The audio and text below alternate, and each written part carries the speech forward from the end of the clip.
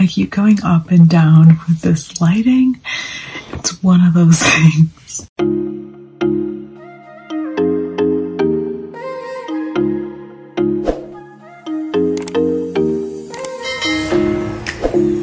Hey friends, Katie, and welcome back to my channel, or welcome if you're new. So you can subscribe down below and hit the notification bell. We say this every video, but it's important, I guess. But today's video is going to be my Sephora loves list for 2020 and my Ulta favorites list. I decided to include them both in the same video because I don't have much on my Ulta list, and just because it is like the middle to end of January, I figured it made the most sense. Honestly, don't know when this is going up. Hopefully next week. Not really sure, but hi, we're here, we're doing it, and I'm super excited. I always like adding things to my loves list and my favorites list at the beginning of the year. It's like a refresh. I also like go through and declutter it. I do that throughout the year also, but like in the beginning of the year, I kind of take off things that I'm just like, okay, probably not gonna buy that, or maybe I changed my mind about wanting it and stuff like that. I'm super excited about today's video. Makeup, by the way, I have an IGTV on it, probably already up, so I'll link it down below. So let's get right into it. And this year, I'm actually gonna just like still be present with you here on camera rather than screen recording and doing a voiceover and stuff like that. So we're gonna start off with Sephora. So let's just start from the top. The first thing I have on there is the Glow Recipe Watermelon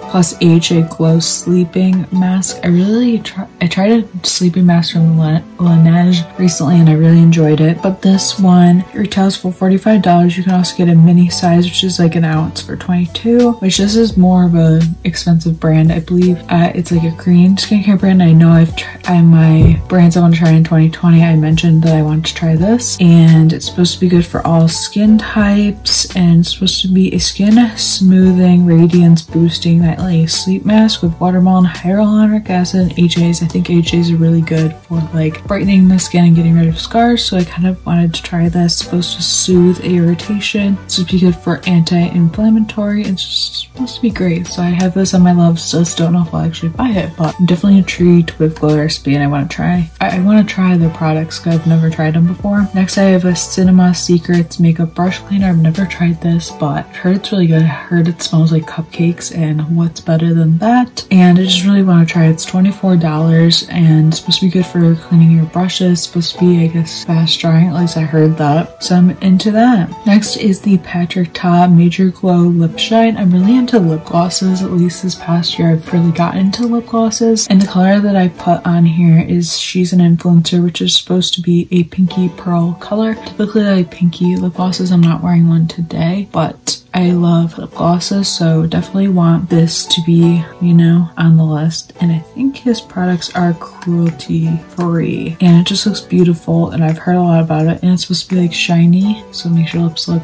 I don't know, but I'm just into it and I want to try it. And that one retails for $22, which I feel like isn't bad at all. Then I put on the Marc Jacobs Sequins, like Sequins Glam Glitter Liquid Eyeshadow. This retails for $26.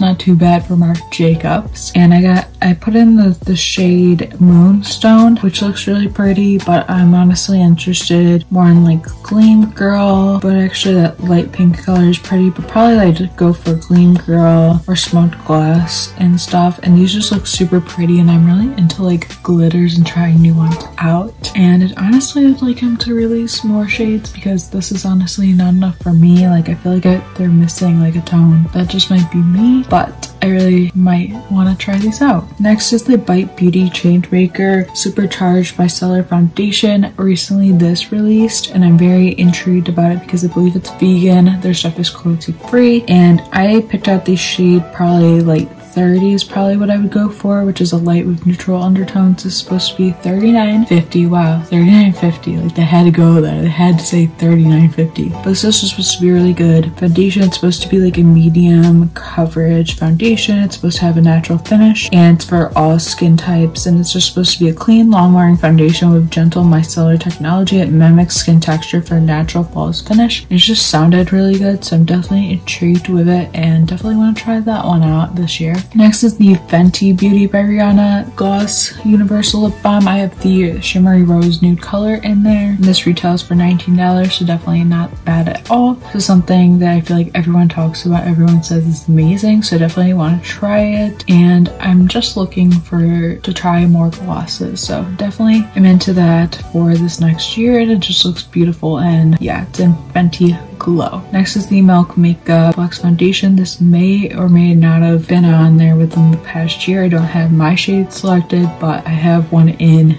my Love Zest, and this retails for $36. Supposed to be like a natural finish, medium coverage, good for all skin types, and it's supposed to just give you a natural finish. It covers, calms, and flexes without even creasing or caking, and I'm just always curious about stick foundations, so this is definitely one I want to try out. Next, also from Milk Makeup, is their Flex Highlighter. I have the shade Lit in there. I also had the Rose Gold shade. I actually do own that. I actually got it for my birthday, and I'm not crazy on that shade, so I don't know, like it's kind of weird. Like I don't love it. I feel like it just emphasizes so much texture on my skin. I need to definitely play around it with it more. I still like the shade and the color and that kind of stuff, but like I'm just not super, like, I guess in love with this, like with the highlighter. But I definitely want to try the champagne color. It's just gonna be lighter for my skin tone. I feel like the rose gold was maybe pushing it, but if anything, maybe a good like blush topper or a good eyeshadow. But I definitely want to try a different shade, give it a chance, you know. Next is the Mario Badescu Glycolic Acid Toner. I'm actually going to take this off my Love Zest because I'm just not feeling it anymore. So yeah, I kind of have a toner that I like. Trader Joe's is where it's at, honestly. And then I have the Mario Badescu facial spray with aloe, herbs, and rose water. I still want to try this out. Still haven't. This is $12, so I just need to pick it up, you know. But I do have like another facial spray right now. I have a couple that I need to get through, and then maybe I'll think about it. But just something that's been on there. Next, again, Milk Makeup. I love the Milk Makeup products that I've tried for the most part, and their highlighter stick in Lit, which is a champagne pearl. I've had this before in a sample, and I really want the full size because it's like amazing, like stick cream highlighter. It's the best, so I need that back in my life. Next, I believe last year I had the Too Faced Born This Way Super Coverage Multi-Use Concealer. This retails for $29, and I believe I had this on my list last year. It's still on my list. I don't know, I've been really into like drugstore concealers, so there hasn't been any need to buy this, but I'm definitely still intrigued, so it's staying on there for now. Then I have the Too Faced Born This Way foundation on there. It's one I've wanted to try for years, but I never really buy high-end foundations. I'm that person, like I just never go there, but maybe I will eventually. But still on there, $39. Next, I really want to try this one as well. This is Tarte C Rainforest of the Sea foundation. I definitely need to try this because it just seems like it would be a nice foundation, lightweight, that kind of stuff, and I need to try it because like why let it just sit in my Love Zest? Like that makes no sense, Katie, but I just haven't. But it seems to be like a light, natural, lightweight, good for dry skin foundations. I need to try that, like I actually do. Next is the Fenty Beauty Kilowatt Freestyler Highlighter with Mean Money and Hustler Baby. This is a highlight that I do really want, and I don't know, that just the looks of it is very beautiful, and I really want to try this. I've only tried the Fenty Beauty Sample Foundation. I've never tried any of their other products, so I definitely want to try that one. Next, I have a bunch of Stila glitters on there. Actually, I only have 3 on there, and honestly, I don't love Stila glitters as much anymore. Like I haven't used them in like the longest time, but I have the Stila Glitter and Glow and Gold Goddess, and for some reason it says item cannot be shipped to the US. Huh? What? So taking that off my Love Zest because it's serving me no purpose. And now there was one because apparently the other one disappeared for whatever reason, but this one is the Kitten, which is a nudie pink shadow, glitter and glow, shimmer and glow shadow, and this one retails for $24. I would like to try this, but we'll see. I don't know. I got samples or like deluxe sizes of the Stila glitters, and I just wasn't impressed with like the formula changed, which happens sometimes, but I don't know. I'm just not like into the Stila glitters as much as I was, and I feel like they've died down in hype, and that completes my loves list. Now let's go on to Ulta. So the first thing I actually just bought that's on here, and this is the e.l.f. Cosmetics Jelly Highlighter in Cloud, which is the rose gold shade. I tried this for the first time in the IGTV, and it's very interesting. Like that's what it looks like, and it literally feels like Flubber, like the movie. Like it feels like jelly, like, yeah, that's what it's called. Like it's literally jelly highlighter, but it feels like it jiggles, and it's just interesting. So that's something that's on my list, and I actually bought it. So it's $6, and I'm actually gonna take it off my list since I already bought it. Next is the Fishes and Formula Butter Bronzer. I want like the light bronzer shade or just like the original butter bronzer shade, but this is $15.99, and I would like purchase it, but I have a couple bronzers like already in my collection, so I'm gonna wait until I weed out some of the mini bronzers I have. Then I would buy something like this, but I really want to try it, and I'd honestly even buy it if they had like a sale. Like sometimes during the 21 Days of Beauty, which they have twice a year, they have like sales on this kind of stuff, so definitely try it out eventually, just not right now. Also the Milani Conceal and Perfect 2-in-1 foundation on here in Light Natural. Something I've wanted to try for years, but I don't know if I would, just because I like what I'm using right now, and also I've heard mixed things about this, so I don't know if I try it, but keeping on there just in case. Next one I also just bought, and this is the e.l.f. Cosmetics Hydrating Camel Concealer. I forget what shade I got. It looks like this, and I tried it out for the first time today, and I really liked it. Honestly, I think it might be a dupe. I've never tried this concealer, but it just looks like a dupe for the Benefit Boing concealer. And I got mine in Fair Beige, and it doesn't oxidize, which I like, and it's just amazing, and it's very like just hydrating and comfortable. So I really like that, and I'll take that off my list since I've bought it.